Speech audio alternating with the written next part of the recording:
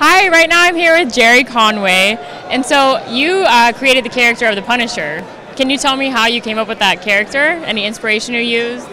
Well, it was back in the early 70s. New York was in a kind of a dark place. The country was also in a kind of a dark place.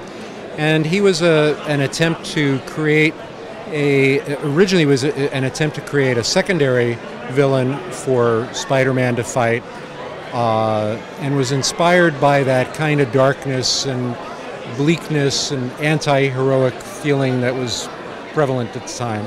Right. And in the course of writing it and drawing it, that first issue, we realized we had a character with a little more oomph than we had expected. Right, yeah, it turned out awesome. And so you also did the Gwen Stacy death.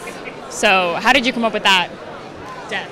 Well, we were looking for a way to make the readers feel more invested in the book and in the lives of the characters. And one of the ways you do that is by creating a situation where you feel like anything could happen to anybody at any given time. It's sort of like what they do with Game of Thrones, yeah, exactly. Where at the end of the first season you kill off one of the main characters. Right. So we wanted to create some drama. The artist at the time, a guy named John Romita, it was his idea to kill off Aunt May. I actually felt that Gwen Stacy made a better character to eliminate just because I wanted to write Mary Jane. I felt that she was a stronger character, had more potential, and that's where we came from. Okay. And do you prefer writing for comics or for TV and film? Do you have a preference of one or the other? No preference. I enjoyed working in both fields. Each has their strengths, each has their weaknesses. You have a little more leeway to do spontaneous, spur-of-the-moment things in comics.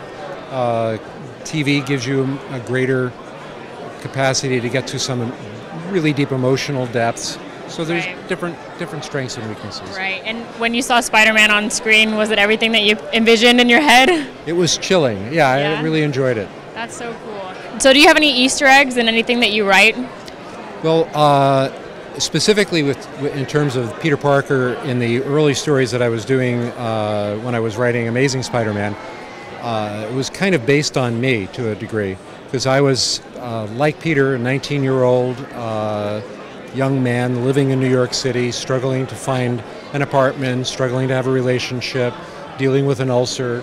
All of the elements that made Peter's life fraught were kind of elements that were drawn from my own life. Oh, wow, that's really interesting. I had no idea. That's awesome to know. And last question, do you have any advice for writers out there who are trying to write for comics or for TV? Pursue your own vision, be true to your own intentions, and never give up. Great advice. Well, thank you so much. I appreciate it. Thank you. Mika with IdeateTV.